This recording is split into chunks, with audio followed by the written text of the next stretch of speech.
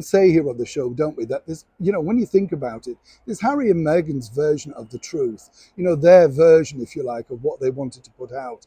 And then there's the real version.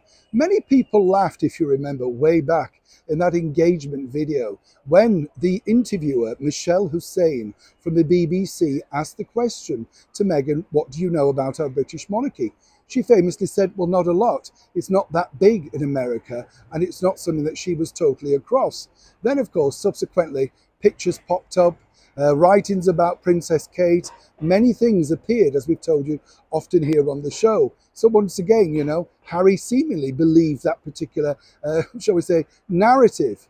But now a friend has come forward, and as ever, we have to say allegedly, to claim that in fact Meghan did quite a bit of research against the former royal known as Prince Harry, the Duke of Sussex. And as ever, let me explain.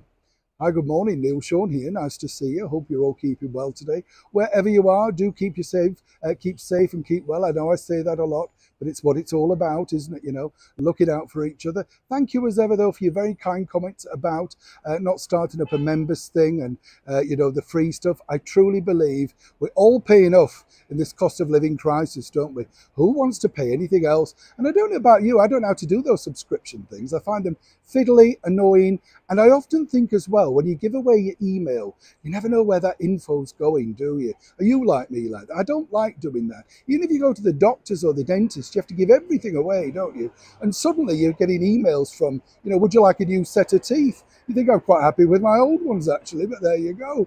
Back as ever to your breaking royal story of the day. As I say, it's interesting with Harry and Meghan, because Meghan herself claimed that she knew nothing about the British monarchy, and some might say that could be the case, rightly so.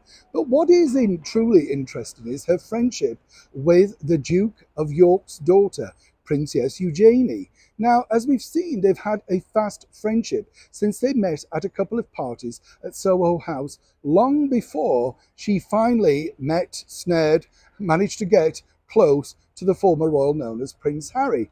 Now, a very good source who appeared with Eugenie on various nights out said that the royals were in fact discussed at great length, none more so than the fact that both Eugenie taught Meghan how to do a curtsy. However, this is fascinating stuff. So once again, it's fascinating when you look at it on the other side of the coin, because they had numerous nights out, not just over here in the United Kingdom and all the hot spots of London, but when Eugenie also went over to Toronto and obviously had a look round the suit set and things like that.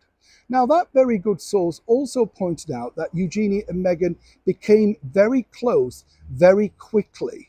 And what's interesting again is that if, of course, you are suddenly fast friends with the daughter of someone so senior within the British monarchy, the British royal family, why wouldn't you do your research into one person to see exactly the background, who they're connected with, obviously her father, that sort of thing.